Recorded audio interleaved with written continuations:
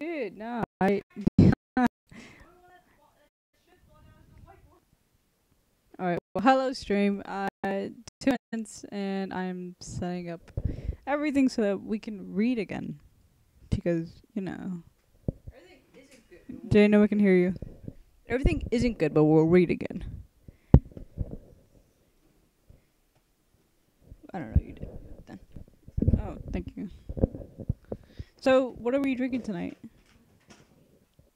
Because we have quite a few to do. Because we have options. You want to do mead? You want to make mead? Mead. Oh, dude.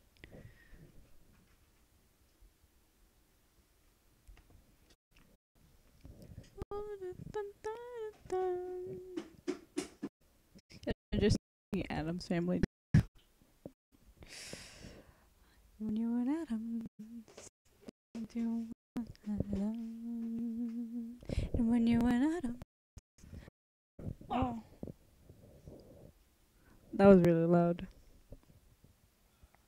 You hit your ankle? Owie. It's not like I showed my toe up. No, it's fucking fine. Ankle though? Owie. So, I graved the entire side of it. Dude, how the fuck do you deal with that? Of what? I don't know that shit, dude. See? No. Dude, owie. Hello, stream. We're ready? We're Yeah. You're stuffing your fucking face. Alright. Beautiful! I'm gonna switch off characters or just keep reading chapter to chapter. Alright, could you give me some water, please? So that we're not dehydrated between the alcohol and reading.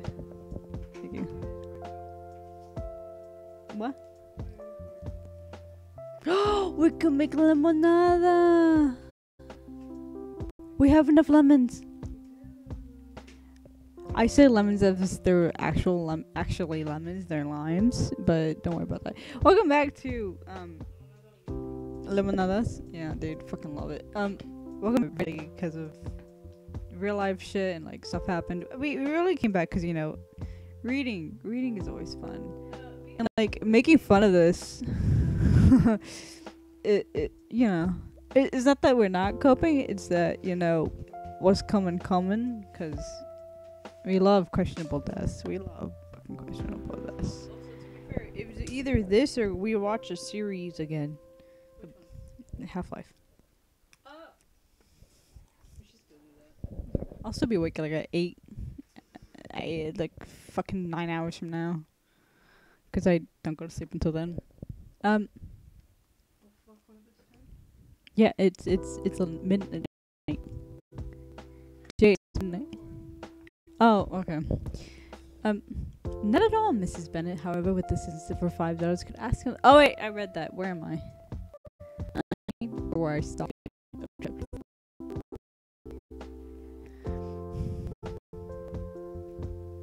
Or nah. Okay.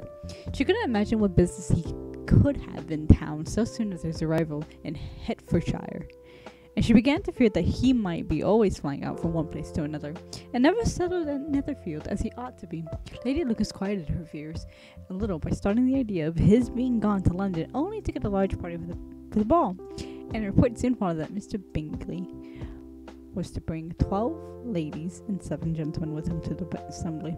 The girls grieved over such a number of ladies, but were comforted the day before the ball by hearing that instead of 12, he brought only 6 with him from London, his 5 sisters and a cousin. But when the party entered the assembly room, it consisted of only 5 altogether. Mr. Bingley, his 2 sisters, the husband of the eldest, and another young man. Mr. Bingley was a good-looking gentleman, I forgot about this. He had a pleasant countenance and easy, unaffected manners. His sisters were fine women with an air of decided fashion, and his brother-in-law, Mr. Hertz, merely looked the gentleman. But his friend, Mr. Darcy, soon drew the attention of the room by his fine, tall person, handsome features, noble mien, and the report which of his general circulation within 5 minutes after his entry of his having 10,000 a year. The gentleman pronounced him to be a fine figure of a man. The ladies declared him so much handsomer than Mr. Bingley, and he was looked at with such great admiration about half the evening, till his manners gave a great disgust, which turned the tide of his popularity, for he was discovered to be proud, and to be above his company, and above being pleased, and not all his large estate in Derbyshire could then save him from having a most forbidding disagreement countenance, and being unworthy to be compared with his friend. Mr. Bingley had soon made himself acquainted with all the principal people in the room. He was lively and unreserved, danced with every dance, and was angry that the ball closed so early, talked of giving one himself an Netherfield. Such amiable qualities must speak for themselves. What a contrast between him and his friend! Mr. Darcy danced only once with Mrs. Hertz, and once with Miss Bingley, declined being introduced to any other lady, and spent the rest of the evening in walking about the room, speaking occasionally to one of his own party. His character was decided. He was proudest, most disagreeable man in the world, and everybody hoped that he would never come there again. Amongst the most violent against him was Mrs. Bennet, whose dislike of his general behaviour was sharpened into particular resentment by his having slighted one of her daughters. Elizabeth Bennet had been obliged, by the scarcity of gentlemen, to sit down for 2 dances, and during part of that time Mr. Darcy had been standing near enough for her to hear conversation between him and Mr. Bingley, who came from a dance a few minutes to press his friend to join. "Come, Darcy," he said, "I must have you dance. I hate to see you standing all about by yourself in this stupid manner. You had much better dance." "I certainly shall not. You know how I detest it. Unless I am particularly acquainted with my partner at such an assembly as this, it would be insupportable. Your sisters are engaged, and there is no other woman in the room whom it would not be a punishment to me to stand with." No one can hear you, Jay. No one can hear you ramble. Come ramble. Wait. No, I was thinking, do we drink? Because we're drinking it every time there's a misogynistic moment.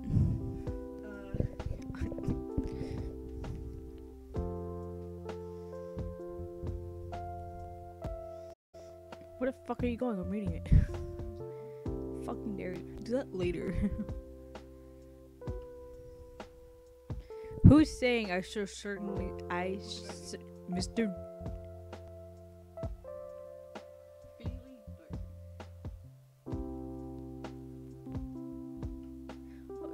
Okay. Because I still don't know what the fucking third. Okay.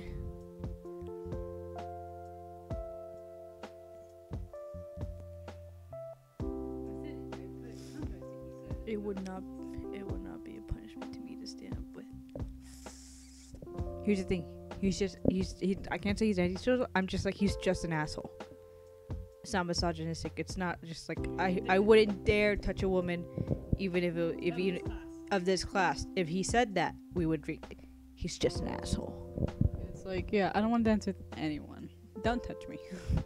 I will not be so fictitious as you are, cried Mr. Bingley. For a kingdom! Upon my honour, I have never met so many pleasant girls in my life as I have this evening, and there are several of them, you see, uncommonly pretty. You are dancing with the only handsome girl in the room, said Mr. Darcy to the eldest Miss Bennet. Oh, she is the most beautiful creature I ever beheld, and there is one of her sisters sitting down just behind you who is very pretty. I dare say, very agreeable. Do let me ask my partner to introduce you. Which do you mean? And turned around, he looked for a moment at Elizabeth's till, catching her eye. He withdrew his own and coldly said, "She is tolerable, but not handsome enough to tempt me. I am in no humour at present to give consequence to young ladies who are slighted by other men. You had best return to your partner and enjoy her smiles, for you are wasting your time with me."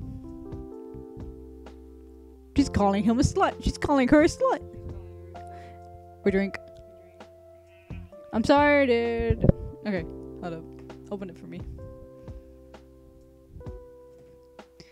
I have to up the counter, dude.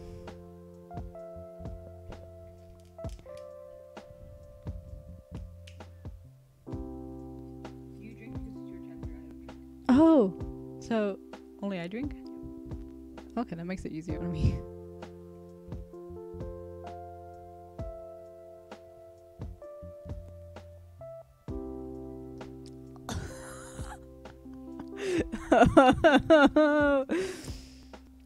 Oh wow, dude.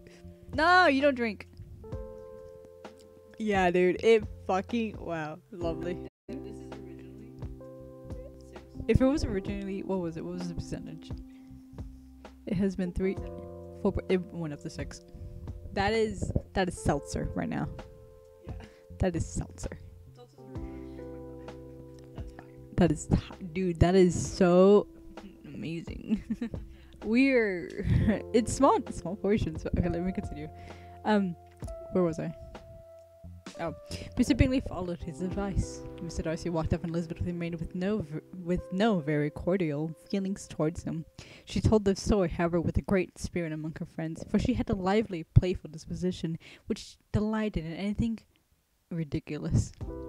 The evening altogether passed off pleasantly to the whole family. Miss Bennet had seen her eldest daughter much admired by the Netherfield party. Mr. Bingley had danced with her twice, and she had been distinguishable by her sisters. Jane was much more gratified by this, as her mother could be, though in a quieter way. Elizabeth felt Jane's pleasure. Jane's the 5th one. Mary had heard herself mentioned to Miss Bingley, as the most accomplished girl in the neighborhood, and Catherine and Lydia had been fortunate enough never to be without partners, which was all that they had yet to learn to care for at a ball. They returned, therefore, in good spirits to Longbourn, the village where they lived, and of which they were the principal inhabitants. They found Mr. Bennet still up with a book. He was regardless of time, and of the present occasion he had a good deal of curiosity as to the events of the evening, which had raised such splendid expectations. He had rather hoped that his wife's views of his stranger would be disappointed, but he soon found out that he had a different story to hear. "Oh, my dear Mr. Bennet," as she entered the room, "we had a most delightful evening, a most excellent ball. I wish you had been there. Jane was so admired, nothing could be like it. Everyone said how well she looked, and Mr. Bingley thought her quite beautiful, and danced with her twice. What do you think of that, my dear? He actually danced with her twice, and she was the only creature in the room that he asked a second time. First of all, he asked Miss Lucas. I was so vexed to see him stand up with her, but however, he did not admire her at all. Indeed, nobody can, you know. And he seemed quite struck with Jane as she was going down with the dance."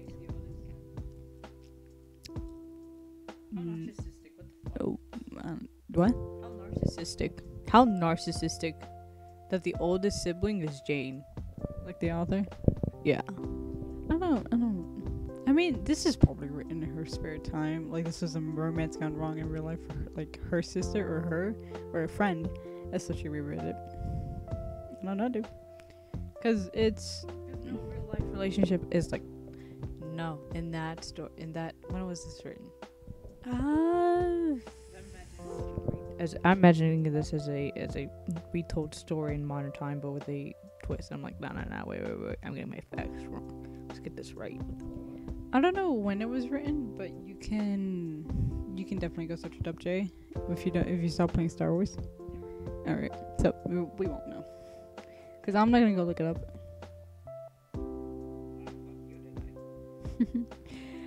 Continue reading. Where am I?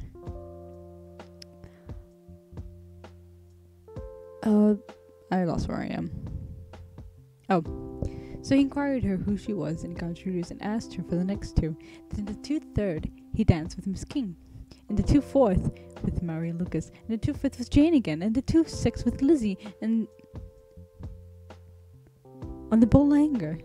If he had any compassion for me, cried her husband impatiently.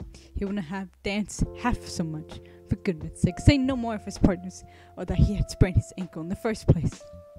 Oh, my dear, I am quite delighted with him. He is so excessively handsome, and his sisters are charming women. I never in my life saw anything more elegant than their dresses. I dare say the lace upon Mrs. Hurt's gown. Here she was interrupted again. Mr. Bennet protested against any description of finery.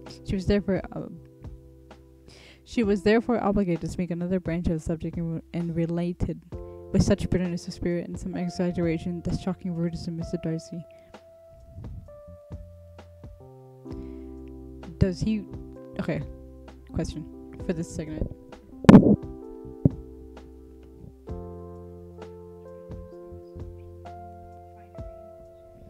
Does... he steers away the conversation, but is it because they're poor? I'm guessing because, like, they themselves cannot afford finery or luxury.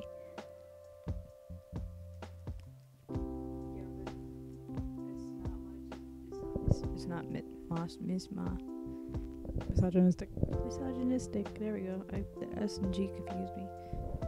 Because I don't know if it's like, I don't know if he's like turning it away because he doesn't want to hear fashion, or because they can't afford it, so he doesn't want to indulge her, which is like also a little bit. I love discussing.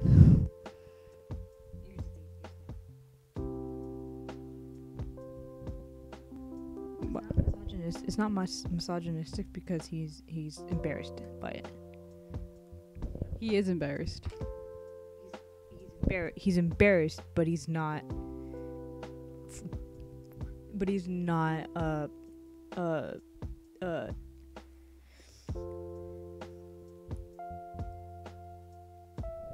You stop it. Go get away. I'll keep reading then. He's not misogynistic because he is saying we don't have that kind of. I'll be real. He has 5 fucking daughters. Poor. He has to give a dowry for every one of them. Yeah, dude. I mean, he's not interested in that. No, the wife is. It's more of like it's a representation of me because you have never because. No, he's just embarrassed. He's just embarrassed about it. He's just embarrassed about it because he can't give his wife that. It could be that, or I don't know. It is definitely like, oh, it's luxury. We cannot talk about that. Like, it is definitely something along the lines of that, but we don't know why because it's so vague. If he said, "Don't look at something that you can't have," that's a little bit misogynistic. A little bit. You're coming after you, Mr. Bennet, and Mr. fucking Darcy, bruv. Coming after your ass. All right. But I can assure you, she added, that Lizzie does not lose much by not suiting his fancy, for he is the most disagreeable, horrid man, not at all worth pleasing, so high and so conceited that there is no enduring him. He walked here, so he walked there, fancying himself so very great, not handsome enough to dance with. I wish you had been there, my dear, to have given him one of your set downs. I quite detest the man. That's it. Chapter 4.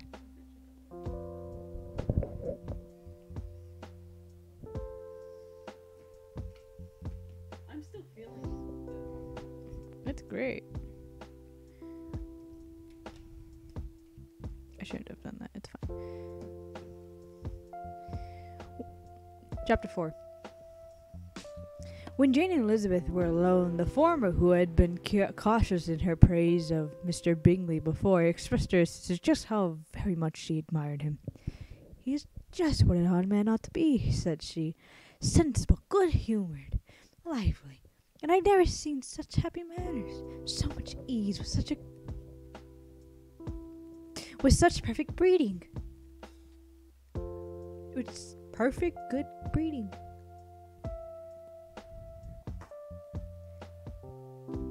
That's misogynistic. That is very... I have the drink. Ah, shit. Well, it's objectifying. It is objectifying. Misogynistic. Because she's taking away the humanism of him and turning him into an object. Here, hold my mic. I'm holding it. Because I have no idea if misogynistic is like only specifically for women, or if it can be applied to men. But no, yeah, strongly prejudiced against women. What's strongly prejudiced against men, dude?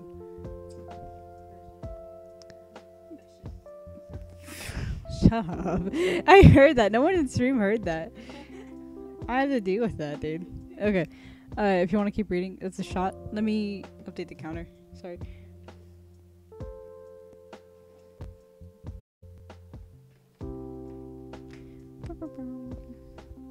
Oh, so hello everybody to the chat if they are there, if anyone's viewing this. We'll be taking our time because this is very fun. But yeah, we will be discussing things. We will be talking about them. If you do want to take in your own spin about anything, really, Just talk to us about that, because we love to have an in-depth discussion about it. absolutely.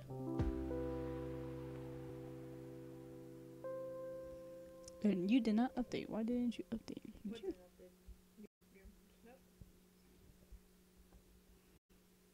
The shot taken. Oh, I did update. A little.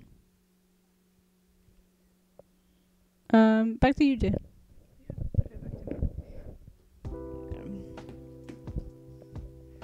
There's so lively, good breeding stuff. But he is so handsome, replied Elizabeth. Which a young man ought to be, otherwise ought to likewise to be if he possibly can. His character is thereby complete. What the fuck? What the fuck? What is this? There's so much objectifying. What the fuck? The men's part was already just like, oh no, they're pretty, but like I have better standards than that, which is, what the fuck? Okay. I'm fucking. They're such. What the fuck? 1830. Oh my fuck. I don't know why it's way more harsher. Fucking. Oh shit.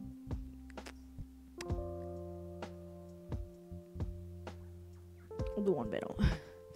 I don't know why it's way more harsher as the women are judging the men. It's very much like, if you got money, you're eligible. You're kind of fine if you got money, bruv. It's like, I don't know if it's the start of that era or not, but It is because they talked about his paycheck, his annual income. Yeah, because Mr. Darcy has 10,000. Bingley, little bitch ass, has 4. I will laugh the entire time when I read that, dude.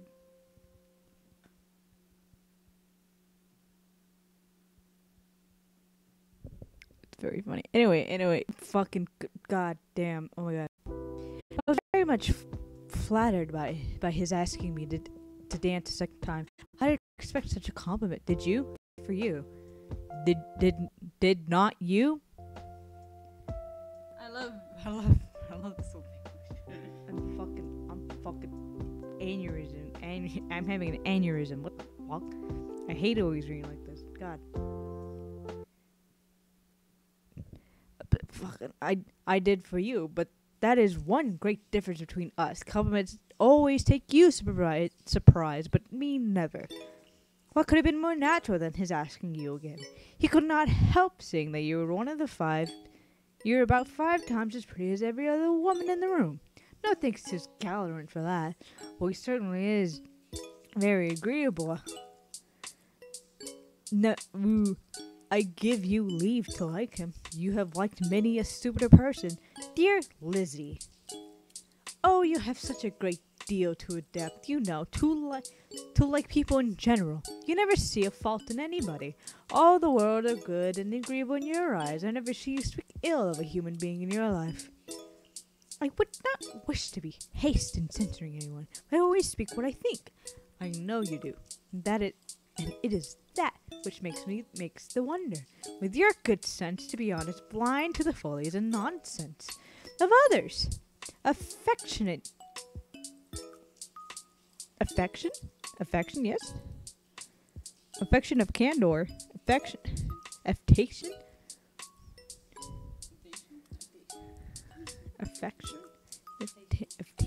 Of candor is common enough. One meets with it everywhere. But to be candid without ostentation or design to take the good of everybody's character and make it still better, and say nothing of the bad, belongs to you alone. And so you like this man's sister too, don't you? Their manners are not equal to his. Certainly not at first. But they are very pleasing women when you converse with them. Miss Bingley is to live with her brother and keep his house, and I very much mistaken if we shall not find a very charming neighbour in her. Elizabeth listened in silence, but was their behaviour at least assembly. You touch me and I go, wah! What do you mean? At the assembly had not been calculated to please in general, with more quickness of observance and less placy of temper than her sister with unassailed. See,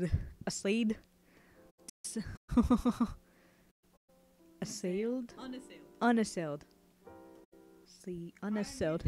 I you in my dictionary. By any attention to herself, which she was very little disposed to approve them. They were in fact very fine ladies, not deficient in good humour when they were pleased, nor in the power of making themselves agreeable when they choose it. But proud and conceited,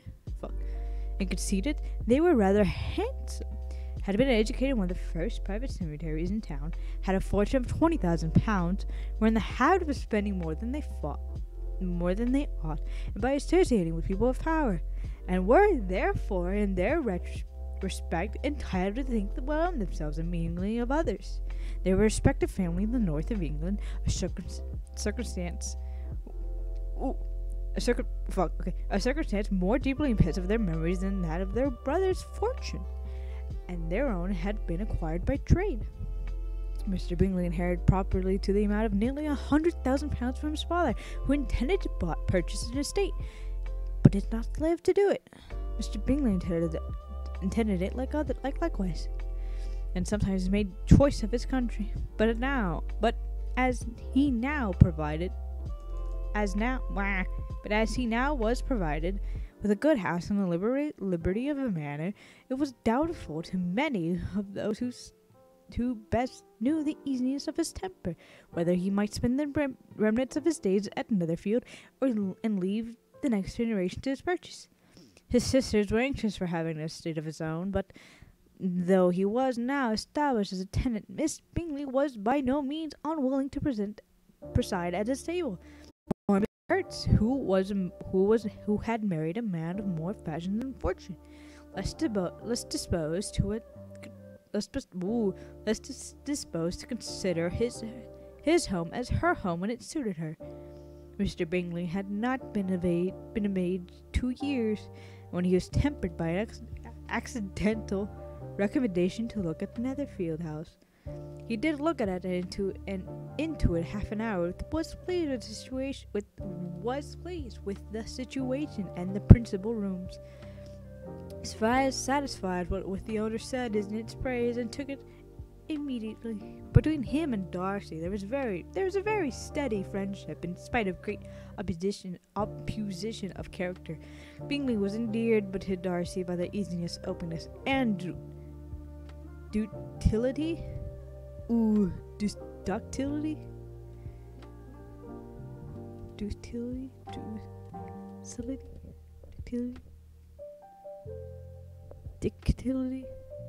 Delicious. Delicious. No. Delicious. Delicioso.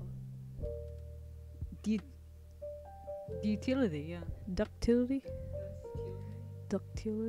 Caesar. Bro, I fucking hate Ductility of his temper, though no disposition could offer greater contrast to his own. Though with his own he never appeared dissatisfied with on the strength of Darcy's regard, Bingley had the firmest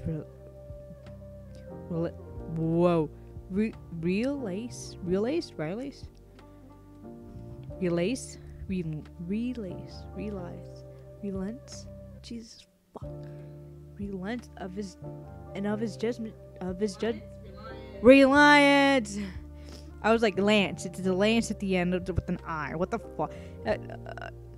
On this, no, where am I? And of his judgment, the highest opinion. In understanding, Darcy was the superior. Bingley was by no means deficient, but Darcy was clever. He was at the same time haughty, reserved, and fatuous, and his manners, though well-bred, were not inviting. In the retrospect, his friend was greatly the average. Bingley was sure of being well-liked whenever he appeared. Darcy was continuously given offence. That matter of which they spoke of the... I took an accent the entire way through. You did. I did. I can't stop that. The manner of which they spoke of the Marty assembly was sufficient characteristic. Bingley had never met with more pleasant people or pretty girls in his life. Everyone had been the most kind and attentive to him. There had been no formalities, no stiffness. He had soon found acquainted with all in the room, and as to Miss Bennet, he could not have conceived an angel more beautiful. Darcy, on the contrary, had never seen a collection of people in whom there was little beauty and no fashion, for none of whom he had felt the smallest interest, and from none received either attention nor pleasure. I like nor better than or. Miss Bennet he acknowledged to be pretty, but she smiled too much. Mrs. Hertz and her sister allowed it to be so, and they still admired her and liked her, and pronounced her to be a sweet girl, and one whom they would not object to know more of. Miss Bennet was therefore established as a sweet girl, and their brother felt authorized by such commandment to think of her as he choose. Chapter 5. Chapter 5. Alright. I am enjoying this. I took a whole essay. That was work. What do you mean it was work? Look at me, I'm coming out of the woodwork.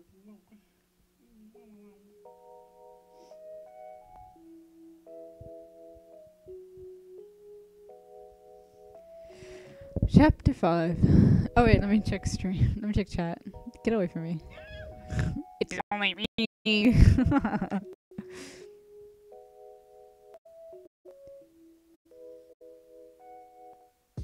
Did you find anything misogynistic, dude? Other than the girls put you up in that. Which was very very much just like you're a good stock and very blunt in that aspect. I was like surprised. Yeah. Okay. I was just like, oh my god. Chapter 5. Within a short walk of Longbourn lives a family with whom the Bennets were particularly intimate. Sir William Lucas were particularly intimate. Okay. Sir William Lucas had been formerly in trade in Meryton, where he had made a tolerable fortune and risen to the honor of knighthood by address to the king during his mayoralty.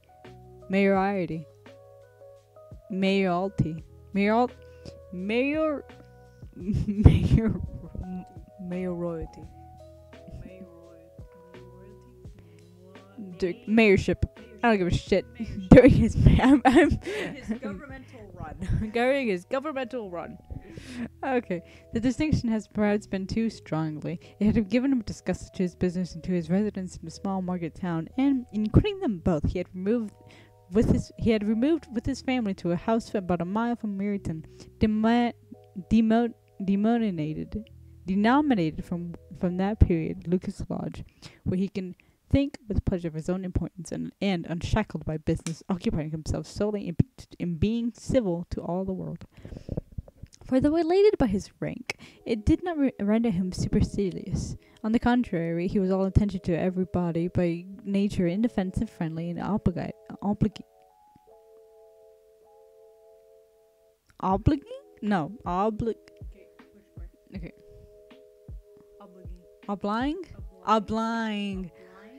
Fucking the IG and the ING are fucking me up. Oblying, his presentation at St. James had made him courteous.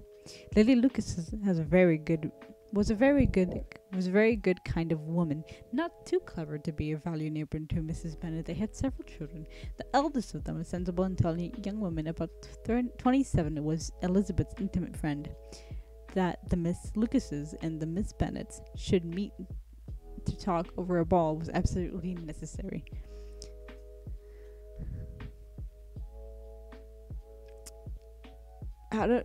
What is this woman on woman violence, dude? Lady Lucas was a very good kind of woman, not too clever to be a valuable neighbor to Mrs. Bennet. No, it's the thought of it.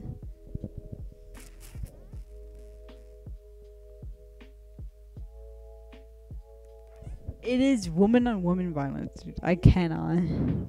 Like, it is just you're not the sharpest tool in the shed. I don't like you. It's like, what? I mean, it is. I'm just gonna point it out, but I'm gonna think about it. Like, there's literally no need. That is a sentence that could be taken out. There was no need for that. Yeah. All you had to say was Lady Lucas had a lot of children. That's all you had to say. You could have put that. Like, no, it's not even like a semicolon. They had several children. Like, it's just, she wasn't very fucking smart for Mrs. Bennet. They had kids. What the fuck? Continuing.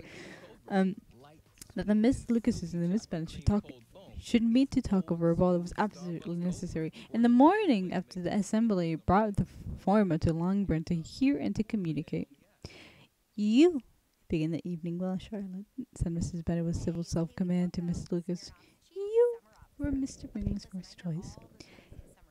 Yes, but he seemed to like a second better. Oh, you mean Jane, I suppose, because he danced with her twice. To be sure, that did seem as if he admired her. Indeed, I rather believe he did. I heard something about it, but I hardly know what. Something about Mr. Robinson. Perhaps you mean what I heard between him and Mr. Robinson. Did not I mention it to you? Mr. Robinson asked how he liked our marriages and assemblies, and whether he did not think there were a great many pretty women in the room, in which he thought the prettiest. And his answer immediately on the last question. Oh. The eldest Mrs. Bennet, beyond a doubt. There cannot be two opinions on that point. Upon my word! Well, that is very decided indeed. This does seem as if, but however, it may all come to nothing, you know. My overhearings were more to the purpose than yours, Eliza, said Charlotte. Oh my fuck, they're absolutely Mr. Darcy not so well with listening to you as a friend, is he? Poor Eliza, to only be just tolerable. I beg you not to put too much into Lizzie's head to be vexed by his ill treatment, for he is such a disagreeable man that it would be quite a misfortune to be liked by him. Mrs. Long told me last night that he sat close to her for half an hour without once opening his lips. Are you quite certain, ma'am? Is not there a little mistake? Said Jane. I certainly saw Mr. Darcy speaking to her. Aye, because she asked him at last how he liked Netherfield, and he could not help answering her, but she said he seemed quite angry at being spoken at. Miss Bingley told me, said Jane, that he never speaks much unless among his intimate acquaintance. With them he is remarkably agreeable. I do not believe a word of it, my dear. If he had been so very agreeable, he would have talked to Miss Long. But I guess how it was, everyone says he is. Everybody says that he is eat up with pride. Is it? Yeah. Ate up. Whatever. Eat. I know. I want there to put 8, but no, it's is eat up with pride. And I dare say he would have. Yeah, dude, ate up. Ugh. And I dare say he had heard somehow that Mrs. Long does not keep a carriage and had come to the ball in a hack chaise. I do not mind his not talking to Mrs. Long, said Mrs. Lucas. But I wish he had done so with Eliza. Another time, Lizzie, said Mother. I'm confusing the voices because like I cannot tell who's who Yeah. until after. It'd be way worse with the fucking. It would have been easier with the script No. to know who was speaking. No. I guess so, but it's very much. It's I guess so, but very much just like if they were to say if there were to be a character and they say the character's name, and it's in the same font. No, like okay, it'll be J. It'll be one giant and then the dialogue, and then it'll probably be parentheses of what they're doing during that dialogue. Most dialogues only have that one stage. Yeah, their stage directions, dude. It's just not. It's like, it's not gonna give a description of them. No, of course not. It's just gonna be like they enter stage left, they enter stage right. Or sat down, or picked up something, or did something. But I just need to know who's fucking talking. I don't know who's fucking talking. So, continuing. That's one complaint with the novel because I don't know who the fuck is speaking most of the time. I mean, yeah, until after, and it's like, oh, I'm Lucas, Miss Lucas. Oh shit, I'm fucking Mrs. Bennett. It's like, where's Lizzie and all this? Like, she's anyway. Another time, Lizzie, said her mother, I would not dance with him if I were you. I believe, ma'am, I may safely promise you never to dance with him. His pride, said Miss Lucas, does not offend me so much as pride often does, because there is an excuse for it. One cannot wonder that so very fine a young man with family, fortune, everything in his favor should think highly of himself. If I may so express it, he has a right to be proud. That is very true, replied Elizabeth, and I could easily forget his pride if it had not mortified mine. Pride, observed Mary, who piqued herself upon the solidity.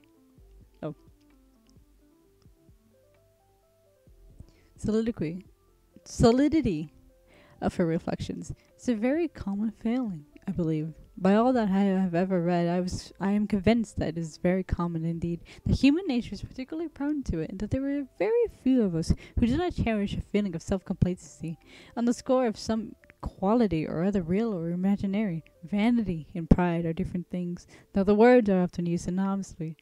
A person may be proud without being vain. Pride relates more to our opinion of ourselves, vanity to what we would have others think of us. You think people confuse pride and vanity? I think a lot of the time that they do, because they've confused their vanity with their self-worth, and then their pride with being crushed by their self-doubt.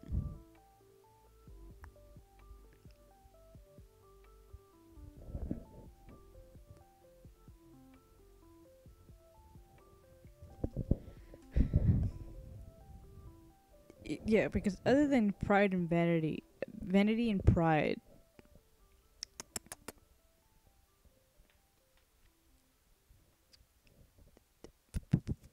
there's also like autistical and naive, in the sense of like you could be too much and come off as arrogant, and you could be less vain and come as naive. It's very much. How do I do what? Anyway, then. Thank you. If I were as rich as Mr. Darcy, cried a young Lucas, who came with his sisters, I should not care how proud I was. I would keep a pack of foxhounds and drink a bottle of wine a day. Then you would drink a great deal more than you ought, said Mrs. Bennet. If I were to see you at it, I should take away your bottle directly, the boy protested. That should I just go with like a more male, masculine like narration then?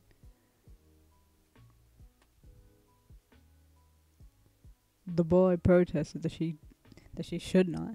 She continued to declare that she would, and the argument ended only with the visit. Chapter 6, bro. I wasn't even. You finally decided your narrator voice. Yeah. You fucking idiot. I'm laughing at you. Fuck imposter. Anyway. As I play Star Wars. I go wah.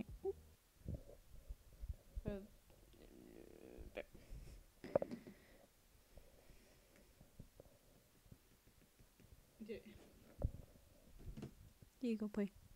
No. Chapter 6. The ladies of Longbourn soon waited on those of Mayfield. The visit will soon return in due form. Miss Bennet's pleasing manners grew on the will of Mrs. Hertz, and Miss Bingley. And though the mother was found to be intolerable, the younger sister is not worth speaking to. A wish of being acquainted with them was expressed by towards the two eldest. By Jane, this attention was received with the greatest pleasure, but Elizabeth saw through the superciliousness.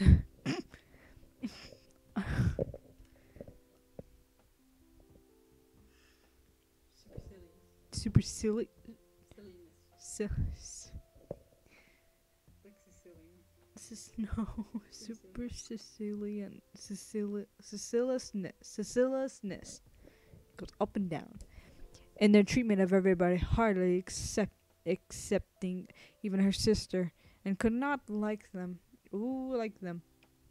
Though their kindness to Jane, such as it was, had a value arising in all probability from the influence of their brother's admiration, and they're generally evident whether they meet that he did admire her, and to her it was equally evident that Jane was yielding to the preference which she had begun to attain him for from the first, and was in a way very much in love. But she considered with pleasure that had not been very likely to be discovered by the world in general, since Jane united with such great strength of feeling, a composure of temper, and a uniform cheerfulness of manner, which would guard her from the suspicion of the impertinent,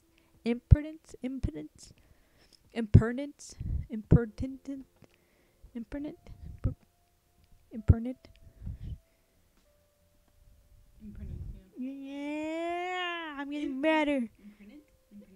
Impanini. She mentioned this to her friend Miss Lucas. It may be pleasant, replied Charles, to be impertinent. To I should have think about it a second. we always I'm sorry. to be imposed on the public in such a case, but it is sometimes a disadvantage to be so very guarded. If a woman conceals her affection with the same skill of the object of it, she may lose the opportunity of fixing him. That's a fucking all of that is her. All of that is her part. Someone speaking. Charlotte speaking. What? Okay. Very guarded. Oh no, where? If a woman conceals her affection with the same skill from the object of it, she may lose the opportunity of fixing him, and it will then be poor consolation to believe the word equally in the dark. There is so much of gratitude or vanity in almost every attachment that is not safe to leave to itself. We can all begin freely. A slight preference in nature enough, and that is natural enough. But there are very few of us who have heart enough to be really in love without encouragement. In 9 cases out of 10, a woman had better show more affection than she feels. Bingley likes your sister undoubtedly, but he may never do more than like her if she does not help him on. But she does help him on, as such as her nature. As much as her nature will allow it. If I perceive her regard for him, he must be a simpleton, indeed, not to discover it too. Remember, Eliza, that he does not know Jane's disposition as you do.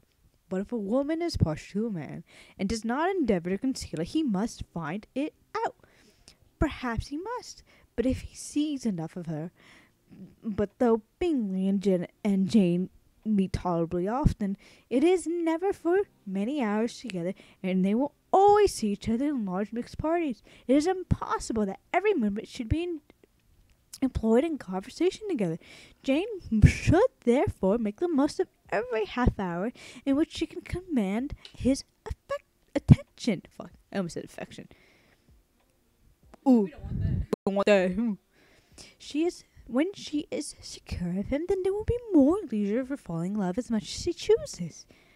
Your plan is a good one, replied Elizabeth, where nothing is in question but the desire of being well married. And if I were determined to get a rich husband, or any husband, I dare say I should adopt it. Yeah, the plan. Okay, but these are not Jane's feelings. She is not acting by design. As yet, she cannot be certain of the degree of her own regard, nor of its reasonableness. She has known him only a fortnight. She danced 4 dances with him at Merton. She saw him one morning at his own house, and since then dined with him in company 4 times. This is not quite enough to make her understand his character.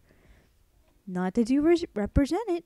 Had she merely dined with him, she might have discovered whether he has good appetite. But you must remember that 4 evenings has also been spent together. 4 evenings may do a great deal. Yes, these 4 evenings have enabled them to assert that they were both like Vanctum? What the fuck? Victim. I don't know actually. I don't know what that is. We're gonna look it up. We're gonna look it up upstream.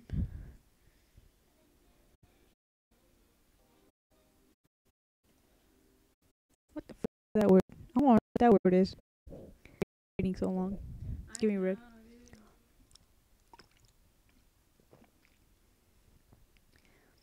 What does it mean? What's Gibby thinking about? I want a card game. What the fuck? Hold up. What does that mean? Make me meaning and definition, yes, please. Fuck everything. Give me the meaning and definition. 21. Meaning definition. 21. What the fuck does that mean? No, wait. Wait.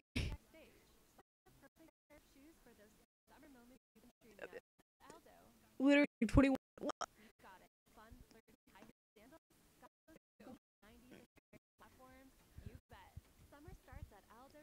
It's a brand. It's something to be consumed or eaten. We're not gonna touch the dictionary. Okay. They both like Victim better than Commisser.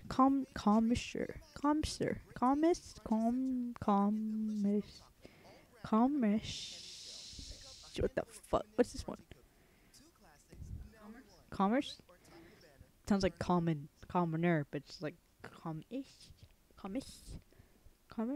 But with respect to any other leading characteristic, I do not imagine that they will be unfolded. They had that much has been unfolded. Well, said Charlotte, I wish Jane success with all my heart, and if she were married to him tomorrow, I should think she had a good chance of happiness, as if she were to study his character for a 12th month. Happiness in marriage is entirely a matter of chance. If the dispositions of the parties are ever so well known to each other, or ever so similar beforehand, it does not advance their facility in the least. They always continue to grow sufficiently, unlike afterwards to their short vexation. It is better to know as little as possible to the defects of the person with whom you are to pass your life. You make me laugh, Charlotte, but it is not sound. You know it is not sound. You will never act this way yourself. occupied in absorbing Miss Bingley's attention to her sister, Elizabeth, was far suspecting that she may turn herself into becoming an object of some interest in the eyes of his friend. Mr. Darcy had at first scarcely allowed her to be pretty. Oh my fuck, that's misogynistic. Mr. Darcy had at first scarcely allowed her to. He looked at her without admiration at the ball, but when they next meet, he took her only to criticism. Fuck him. Woo! That's a drink for me. But no sooner had he made it. Fuck. I'm meaning. Shot time. It's shot time. Oh my god, look at the screen. We peaked. I'm so sorry, stream. But we got to.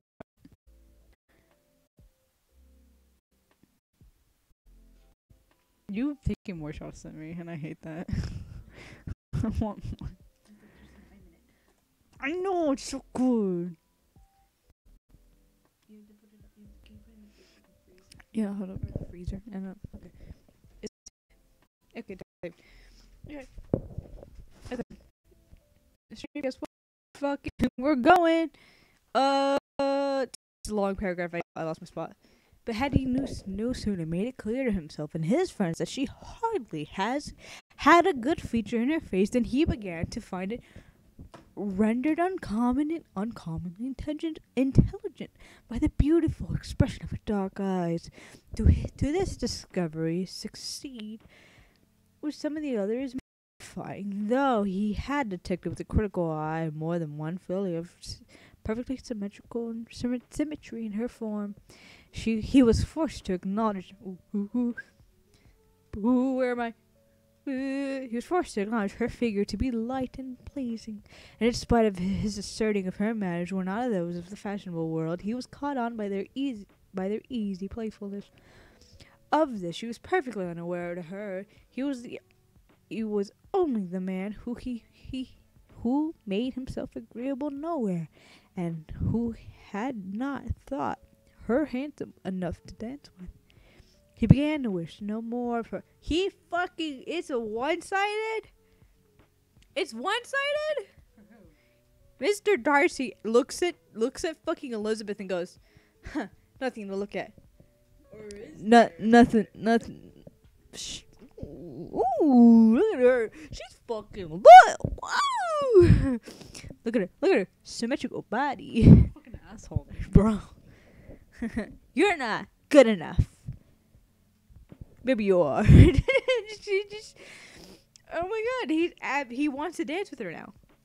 How stupid is this fucker? Cause like in both like the movie, and I'm guessing as well as the play, we don't really fucking. Well, I haven't seen the play. I wanted to see the play. Like in the movie specifically, it's like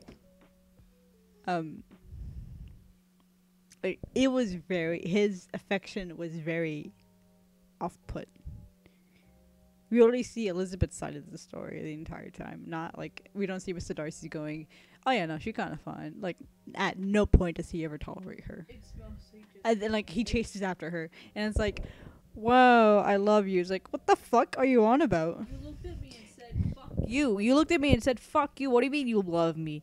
Like, she absolutely looked at him and said, dance, and he said, no, thank you. And then she went about her day. I was just saying, no, thank you, harlot. And then he got jealous at every fucking turn. And I was like, what the fuck are you on about, dude? Yeah. You, at every turn, have disappointed every expectation. Yeah. Because I feel like if they done the story both sides, it would have made more sense. It would have made This helps. This helps. But I will continue to to put my fucking foot down that in any iteration that Mr. Darcy returns to feeling, he was the one to fall first. always. Where am I? You've distracted me. You've distracted me. Because You fucking surprised me, dude. Like, I had no fucking clue that he had feelings for her first. Mm-hmm. Where am I? Where? He began to wish no more of her, and as a step towards conversing with her himself, attended to her conversation with others. His doing so drew her notice. It was at Sir William Lucas's, where a large party was assembled. What does this? What does Mr. Darcy mean? Said she to Charlotte. No, fuck, wrong character. Shit. What does Mr. Darcy mean? Said she to Charlotte. By listening to my conversation with Colonel. That's Colonel. Colonel Forster. Colonel. KFC. Colonel Sanders. I had to hydrate. I'm actually gonna lose my voice. I have such long chapters. You do, and I don't know why. I don't know why mine are short. Like they're exponentially shorter. Exponentially. Fucker. Exponentially say, mother.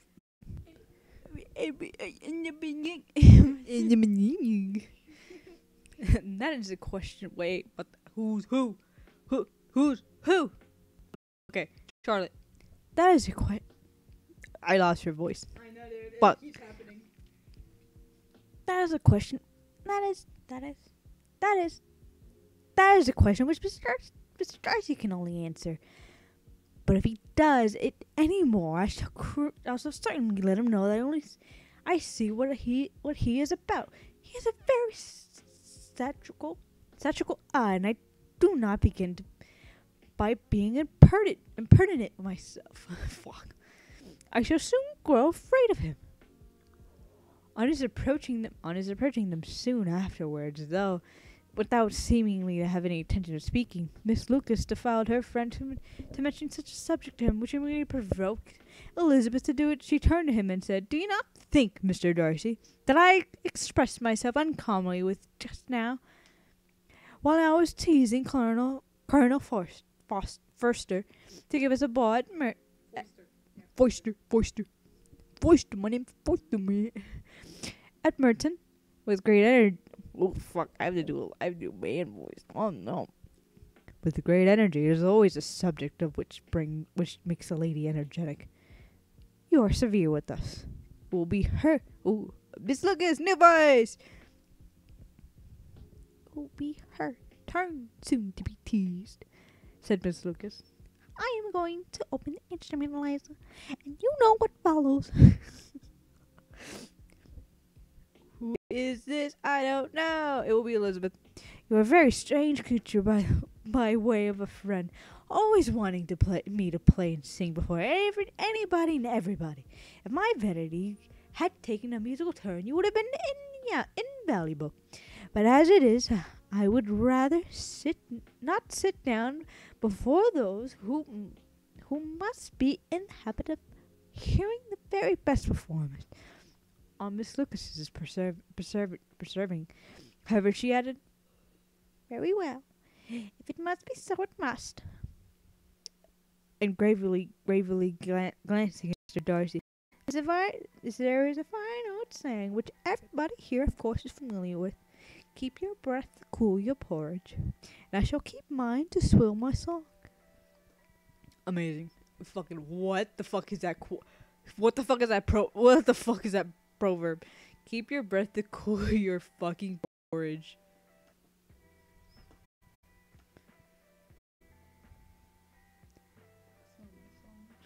What the fuck? I love that. Keep your breath to cool your porridge. What the fuck?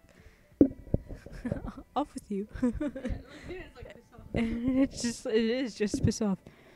Her performance was pleasing, though by no means capital. After a song or two, and before she could reply to the entries of several that she could sing again, she was eagerly succeeded at the instrument by her sister Mary, who, having, in consequence of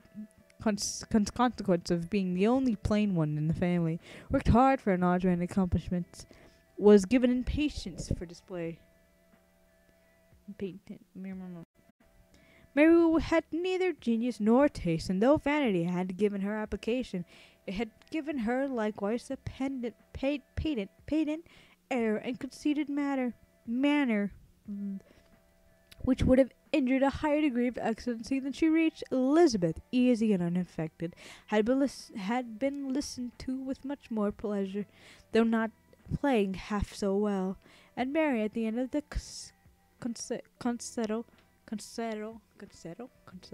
Yeah, after a long concerto, was glad to purchase praise and gratitude by Scottish and Irish airs, at the request of her younger sisters, who, with some of the Lucases and 2 or 3 officers, joined eagerly in dancing at one end of the room.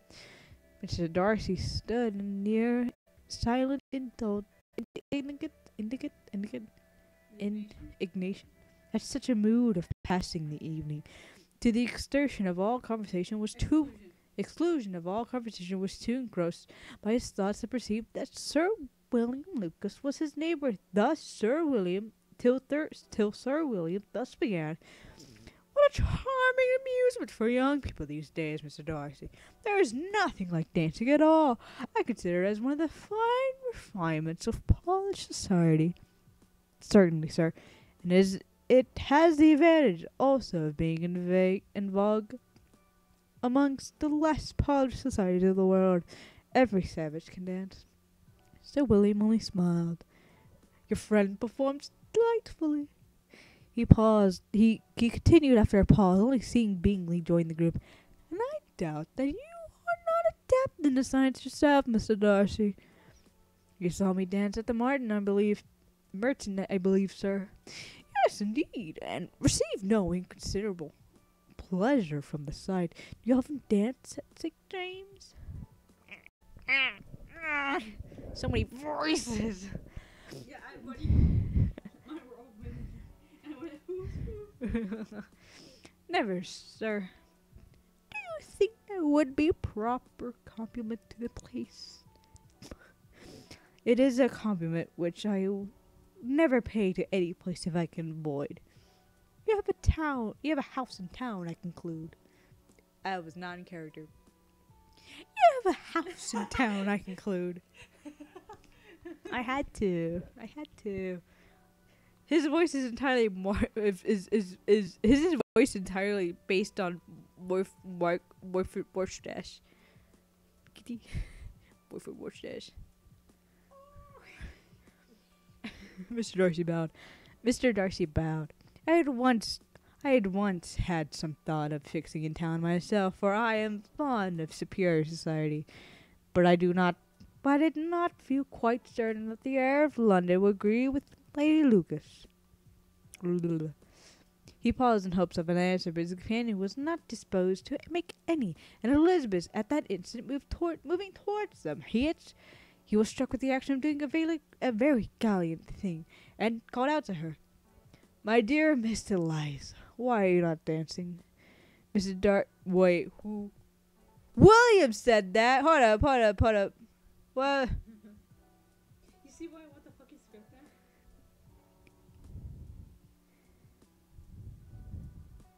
No, okay, it's fucking Sir William.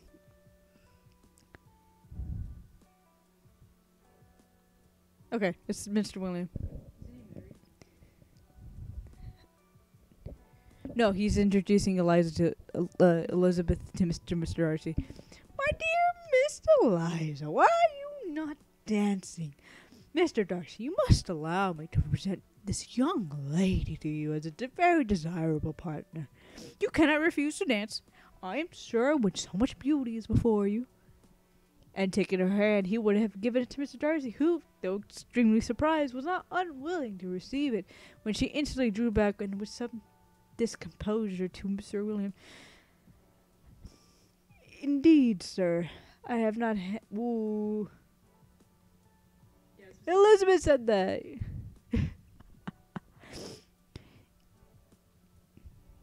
don't know if Mr. Darcy said that or Elizabeth did. No, because what Mr. Darcy asked Elizabeth again. Yeah, That's him. That's him? Yeah. The least intention of dancing. I tried you not to suppose that I had moved this way in order to beg the pardon. The one who moved this way was Elizabeth. I know, but okay, so is it Elizabeth? It is Elizabeth. That's Mr. Darcy.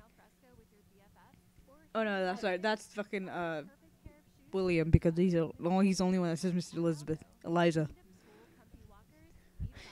Indeed, sir. I have not the least intention of dancing. I entreat you not to suppose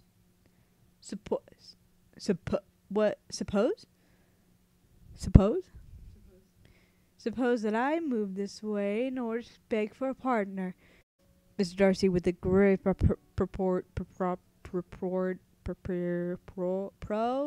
parody, requested to be allowed with the honour of her hand, but in vain. Elizabeth was determined, nor did Sir William at all shake her purpose by his attempt at persuasion.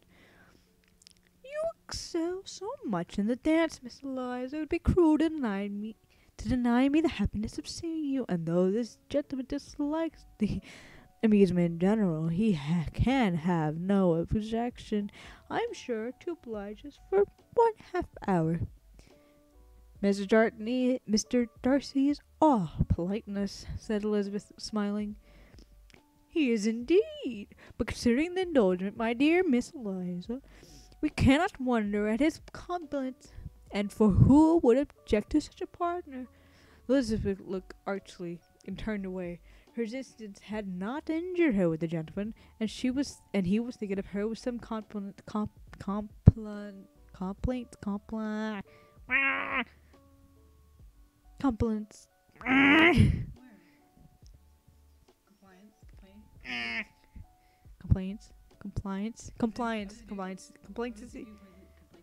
Complacency, yeah. And when thus accosting by Miss Bingley, I can guess the subject of reverie. I should imagine not. You are considering how insupportable it would be to pass many evenings in this manner in such society, and indeed I am quite of your opinion. I was never more annoyed. The instability, and yet the noise, the nevertheless, and yet the self-importance of all those people who I give to hear your structures on them.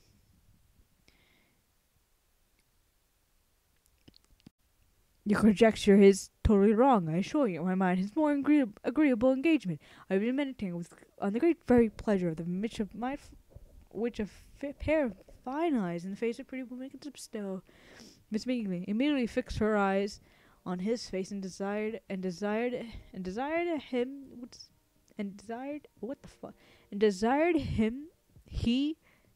he would tell her what lady had the credit of inspiring such reflections. Mr. Darcy replied with great intrepidity. What the fuck? Intrepidity. Miss Elizabeth Bennet. Miss Elizabeth Bennet, repeated Miss Bingley. I am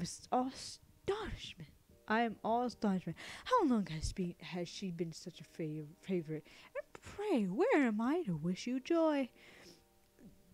That is the question which I expect you to answer. A lady's imagination is very rapid. It jumps from admiration to love, from love to matrimony in a moment. I knew you would be wishing me joy. Nay, if you are serious about it, I shall consider the matter absolutely settled. You will be having a charming mother-in-law indeed, and of course she will always be at Pemberley. What is it? What gave me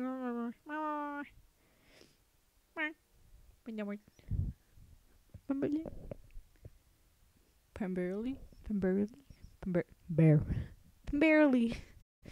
With you. He listened to her with perfect indifference, while she chose to entertain herself in such a manner, as his composure convinced her that all was safe, her wit followed along.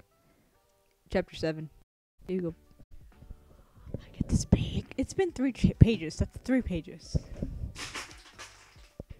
Dude, okay. Don't worry, we have 60 more chapters. I know. Mr. Bennet's property consisted almost entirely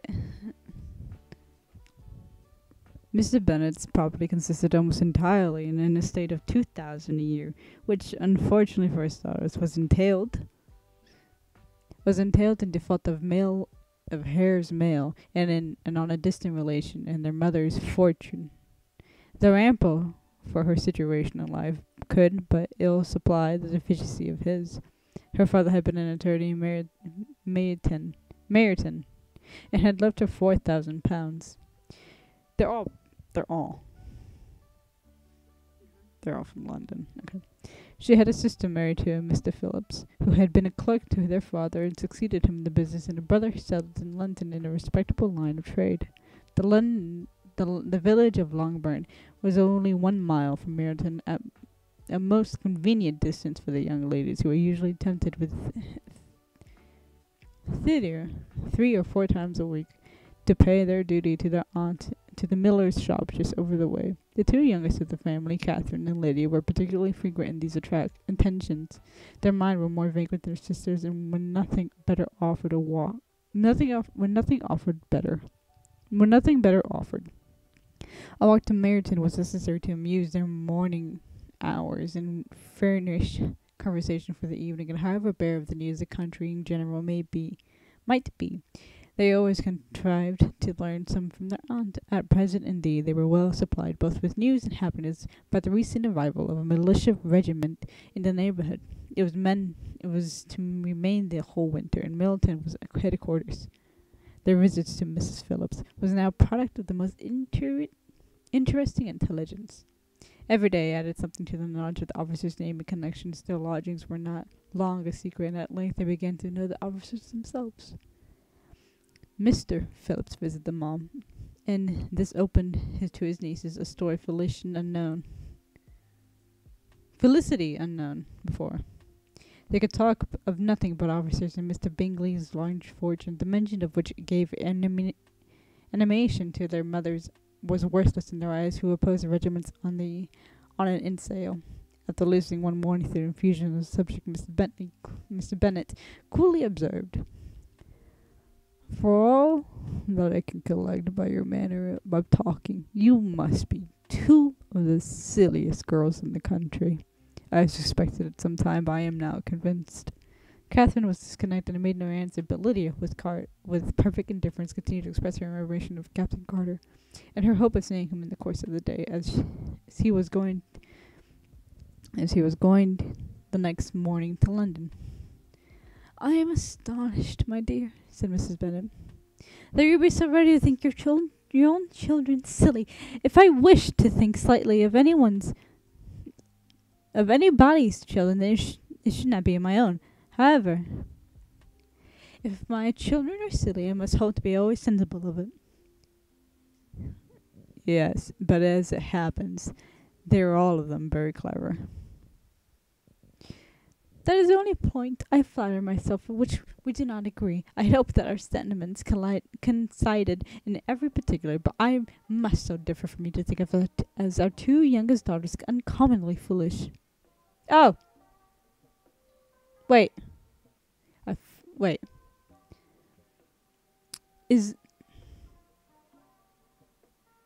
No, that's still Mrs. Bennet." Yeah. Okay. "My dear." Yeah, dude. "Our youngest daughter is uncommonly foolish." No, that is Mr. Bennet. Mr. Bennet. Fuck, I mixed it up. Whatever. "My dear Mr. Bennet, you must not expect such girls to have such sense of their father and mother. When they get to our age, I dare say that they will not think about officers any more than we do. I remember the time when I would like to redcoat myself very well, and indeed I do so I do still at my heart. If I was a smart young colonel with 4,000 or 5,000 a year, would want one of my girls, I shall not say nay to him. And I thought Colonel Forster looked very becoming the other night at Sir William's in his regiments."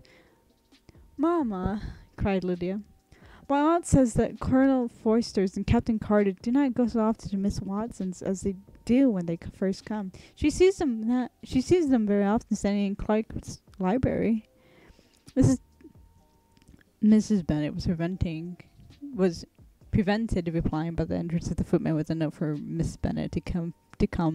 It came from Netherfield, and the servant waited for an answer. Mrs. Bennet's eyes sparkled with pleasure, and she was eagerly calling out with her daughter read. "Well, Jane, who is it from? What is it about? What does he say? Well, Jane, make haste and tell us. Make haste, my love." "It is from Mr. Bingley," said Jane, then read out loud. "My dear friend, if you're not so dispassionate as to dine today with Louisiana and me, Louisa. Louisa and me. We shall be in danger of hitting each other for the rest of our lives. For a whole days, tit-tat, between two women can never end without a quarrel. Come as soon as you can.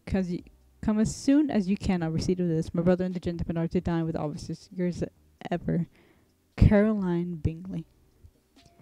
With the officers, cried Lydia. I wonder my aunt didn't tell us of that. Dining out, said Mrs. Bennet. That's very unlucky. Can I have the carriage? Said Jane.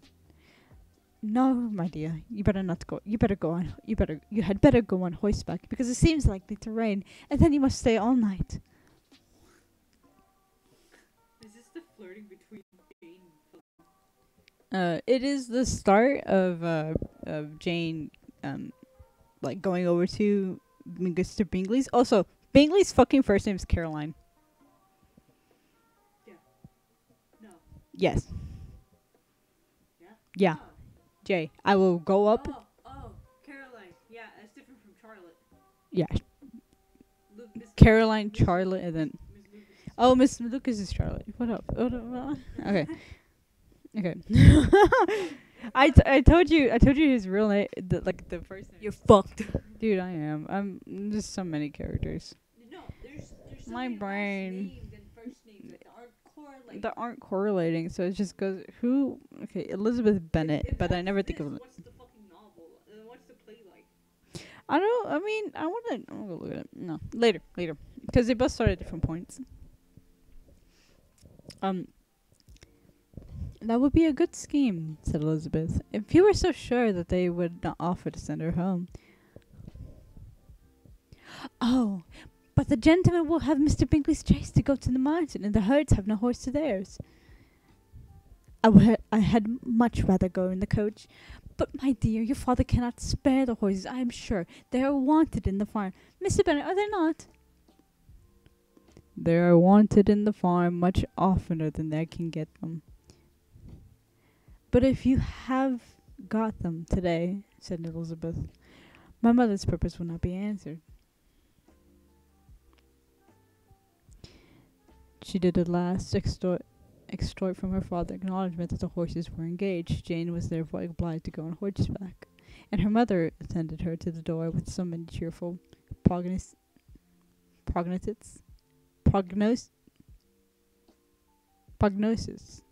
of a bad day. Her hopes were answered. Jane had not been gone long before it rained hard. Her sisters were uneasy for her, but her mother was delighted. The rain continued the whole evening without intermission. Jane certainly could not come back. This was a lucky idea of mine, indeed, said Mrs. Bennet more than once, as if the credit of making it rain were all of her own. Till the next morning, however, she was unaware of the facility of her contrasive. Breakfast was scarcely over when a servant from Netherfield brought the following note for Elizabeth. My dearest Lizzie, I find myself very unwell this morning, which I suppose is an imputant to my getting wet through yesterday. My kind friends will not hear of my returning till I am better. They insist also on my seeing Mr. Jones, though do not be alarmed. If you should hear of this, having been to me and expecting a sore throat and a headache, there is not much the matter with me. Yours, etc. Well, my dear, said Mr. Bennet, when Elizabeth had read the note aloud, if your daughter should have a dangerous fit of illness, if she should die, it would be a comfort to know that in all this pursuit of Mr. Bingley and under your order. Oh, I am not afraid of her dying. People do not die of little trifling colds. She will be taken good care of, as long as she stays here, and is all very well. I will go and see her, if I could have the carriage. Elizabeth, feeling really anxious, was determined to go to her. The carriage was not to be had, and she was no horsewoman. Walking was her only alternative. She declared her resolution. How can you be so silly? Cried her mother. As to think of such a thing in all this dirt. You will not be fit to be seen when you get there. I shall be fit to see Jane, which is all I want. Is this a hint to me, Lizzie? he fucking a simp? Is he a simp? What are you talking about? Elizabeth just wants to see Jane because Jane's sick. What the fuck? Amazing. No, she wants to walk the entire fucking time, the entire way, which is like probably like a day and a half. Yeah. Don't look at me. Don't look at me. Don't even look at me. I did.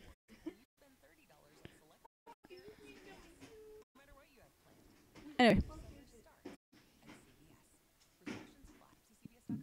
Bro, Mr.Bingley Ain't Sh.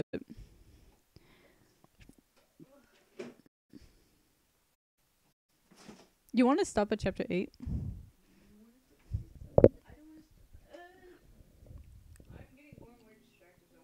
I know, dude. I want to eat too. Let me continue. Is this a hint to me, Lizzie? Said her father. To send for the horses? No, indeed. I did not wish to avoid the walk. That this is far is nothing when one has a motive. Only 3 miles. I shall be back by dinner. I admire. It is 3 miles. She'll be back by dinner. Yeah, she will be, dude. It's not that much. I admire the activity of benevolence, observed Mary. But every impulsive feeling should be guided by reason, and in my opinion, exertion always should be in proportion to what is required. We will go as far as Mynton with you, said Catherine and Lydia. Elizabeth accepted the company, and the 3 young ladies set off together. If we make haste, said Lydia, as they walked along, perhaps we may see something of Captain Carter before he goes. In Mayton, they parted. The 2 youngest repaired to the lines, and one of their other wives. I have a question about What? Okay, yeah. What is Jane at her? Is she married already? No, but she's getting to know Yeah. Bingsley, Yeah, but like, why is she sick over there? okay. So she went over there. Her mother, like Jane, was like, "Mom, it's gonna rain. I can't fucking go. Can you give me the carriage?" It's like, no, just go on the horse. Right. And so Jane goes, gets sick, because it immediately rained afterwards after she left, and like the mom was like, "Yeah, she'll be fine. She won't die." I don't know. I don't remember. Menunya. Anyway, that's what happens so far. But they are getting Bingley and Jane are getting to know each other. They're getting to like fall in love. Apparently, this all happens off screen. Yeah. So yeah, let me continue reading Jay. Their story is entirely off screen. This is a story between Darcy and Darcy. Anyway. In May 10 departed, the 2 youngest repaired to the lodgings of one of the officers' wives, and Elizabeth continued her walk alone. Crossing fields after field at a quick pace, jumping over stilts and springing over puddles with impatient activity, and finding herself at last within view of the house, with wearing ankles, dirty stockings, and a face glowing with the warmth of exercise. She was shown into the breakfast parlour, where all but Jane were assembled, and where her parents greeted a great deal of surprise that she would have walked 3 miles so early in the day in such dirty weather and by herself was almost incredible to Mrs. Hurst and Mrs. Bingley. And Elizabeth was convinced that they had held her in contempt for it. She was received, however, very politely by them, and in their brother's manners there was something better than politeness. There was good humour and kindness.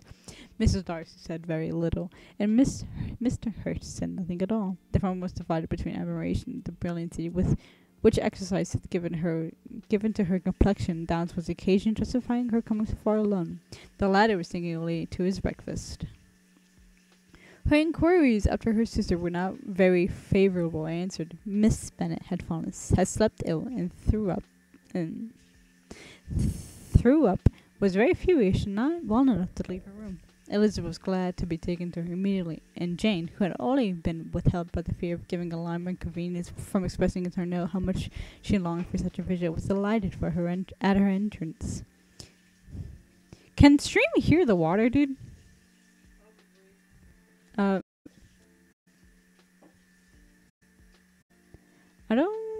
don't think so. I mean, maybe like in the background.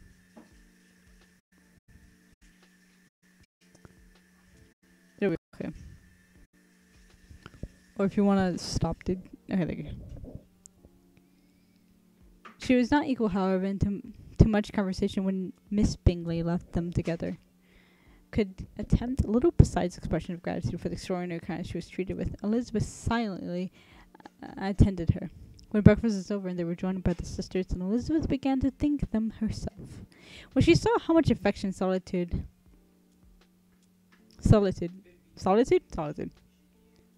Oh no! Wait, no! Stop! You don't do shit. You don't do it. Okay, I'll wait backstream. Alright. No.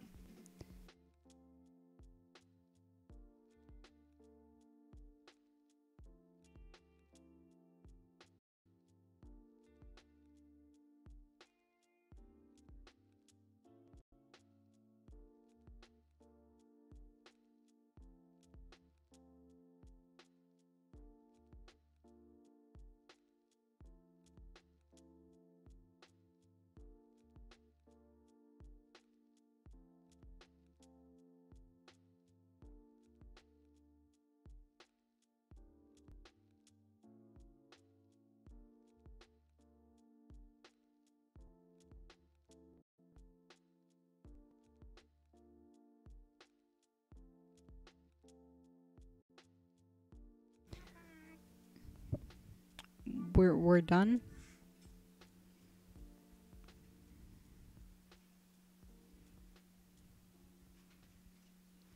Okay, anyway.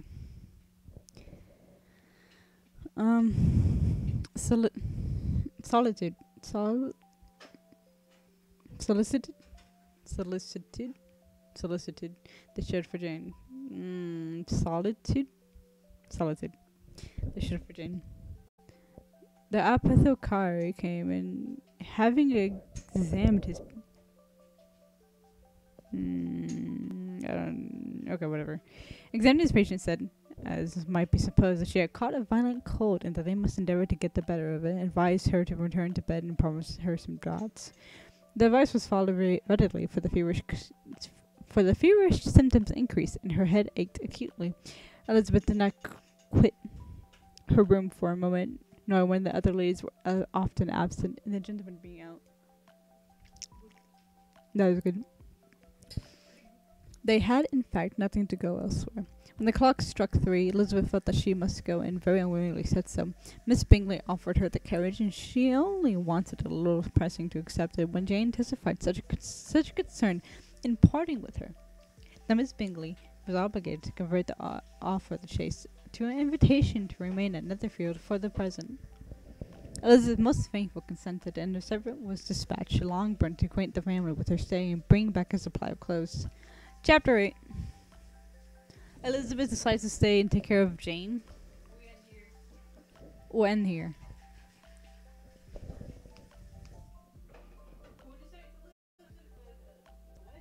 Okay. Jane decides. Not Jane. Elizabeth decides to stay with Jane as she recovers from a violent cold. And then Mr. Darcy's gonna pay a fucking visit. Mr. Darcy is there in the mornings, like having breakfast. But Elizabeth has mostly stayed with Jane in her room, taking care of her. That's it. Mr. Darcy, there's Mr. Darcy. Yeah, dude. The other one excited Mr. Darcy. The other women accept her politely and kindness, but don't really make an effort.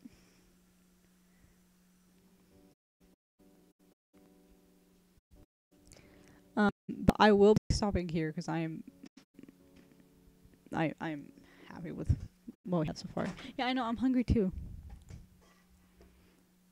Bye, stream. I'm gonna eat. Bye, stream. Fuck off.